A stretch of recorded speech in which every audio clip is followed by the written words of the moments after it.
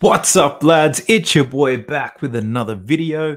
Today, I'm going to show you how I turned $50 into a whopping $1,000 in just 2 days through sports betting. If that sounds interesting, let's get into it. Sub to the channel because your boy's getting busy. Coming to you live from the west side of Sydney. We've got the free picks and the juice and the daily. It's all free, you don't even have to pay me. Yo, I apologize. It has been a while since I've done any video like this, but let's get into this. $50 into $1,000. How and why? Firstly, the reason why I did this is that I won over 100 units in profit last week. But like most bettors, I got a little reckless and I didn't bet with my normal strategy and staking methods. I needed to practice some self-control, so I committed to making only one bet per day and rolling the profits. I actually spoke to someone at work and they told me that, I told them if I only had to make one bet a day to double my money, I could probably hit that at 80%. They didn't believe me being the competitive guy. I thought I'd give it a crack. So to show them I wasn't talking out of my ass, I actually did this. I've been studying the NBA now for years. I've always found myself betting too much on any given day and chasing those big wins. I've also seen hundreds of attempts of the $10 to $10,000 challenge, which is exciting, but I haven't seen anyone win. So to be more realistic, I thought I'd try to turn $50 into $1,000, and boy, did I do it. Here's my slips to prove it. First leg was a same-game multi in the Chicago Bulls game. Cash, pretty easy, plus money. Got $112 there. Then we moved into the boxing, which was on the same day. So this was yesterday. Tim Zhu to get a KO. He predicted a 9th round finish. I just needed to finish, and my boy delivered. Then we rolled into the following day. We placed two different bets. The very first one, we had two same-game multis. Joel Embiid, Nikola Jokic, Brooklyn to cover, and for Philly to cover in theirs. So that cash, that took us to $511.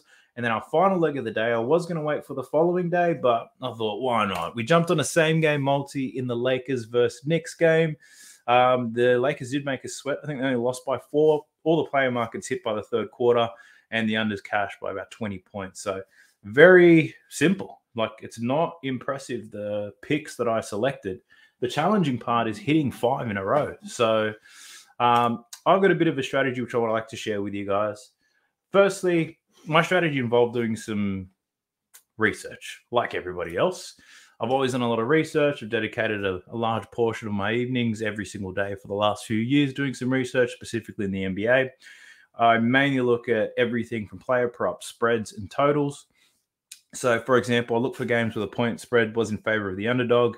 In this particular one, I think the line in the Brooklyn game was like 8 points or something, teased it out to 16. Just for a little bit of safety. They covered it pretty easy. For alternate totals, I also do the same thing. If I thought a game was going to be a high-scoring affair, I tease the line up to tease it down, to increase my chances of winning. And if I thought, it's going to be a grindy defensive type of matchup, I'd tease that line upwards. Finally, for player props, look for players who had a great matchup, who had great recent form, and especially form against their opponent. So if you're going to buy some points or buy some rebounds and assists, go a lot lower, but you've got to be very confident in those picks. Look, I still research every single game, but I look for the legs that I'm most confident in. Sometimes this can all be done in one game. One same game multi, double your money.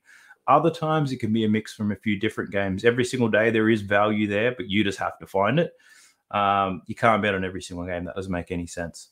So I guess this particular challenge, $50 to $1,000, it's not the most amazing, but I actually feel quite confident that I could hit this every single week, at least once. But given the stakes that I'm playing with, I'm pretty much set to, I could fail every day for what, 2 months? 1 month? I'm not sure. Someone's going to do the math for me. Let me know. But look, it's going to be something that I run for the foreseeable future, whilst it's still entertaining for me. And if it's providing profits, I'll keep doing it too. My question for you is, would you like to see me make a video about this and share it and upload it every single day so you can follow? Let me know in the comment section below, because I'm willing to do it. But for those of you who are in my Discord server, which is free to join, the link is in the description, I'll be posting all these players in the challenge section for you all. But remember, sports betting is a game of chance. There are no guarantees, so don't go blowing all your cash in one bet. Start small, work your way up. But look, I hope you enjoyed this video. Give it a thumbs up if you did, and don't forget to subscribe for some more kick-ass content. Peace out.